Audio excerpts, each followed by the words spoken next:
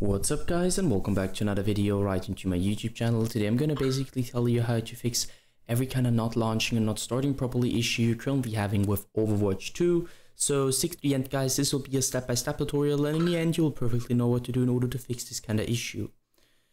Before we start right into the video, I just want to let you guys know that I would really appreciate it if you would just leave a like, a comment or a subscription right into my YouTube channel. It would really make my day and help me out as a little YouTuber as I am. Especially subscribing would be such a big support for me guys. You would support my work on YouTube a little bit, and I'm gonna really be thankful for that, and I'm gonna thank you for that. So anyways, I would just say let's get right started. So the first step is gonna be to navigate to the very bottom of your screen, where you're gonna right click your taskbar and open up your task manager, or simply use your shortcut for that.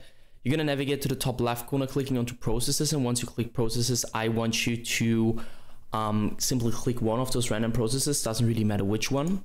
And you're going to type in O in order to find Overwatch 2. If nothing pops up, it's good for you. If something pops up, simply right click and end the task.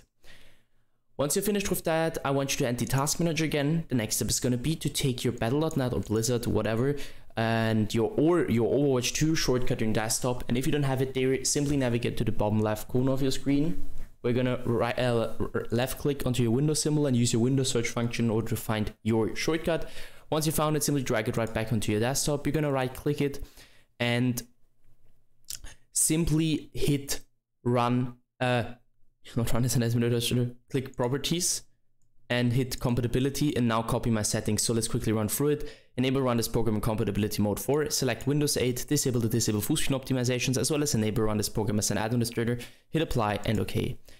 I would personally recommend to restart your PC afterwards, and once it is restored, you should be able to see this little administrator symbol right on your shortcut, and then you should be able to just double click it and start it and launch the game over the launcher or launch a game, and this will probably fix your issue. Yeah guys, that's it for the video. I hope that I could actually help you out with this one. If it was like that, just leave a like, a comment or a subscription. I'm gonna really be thankful for that.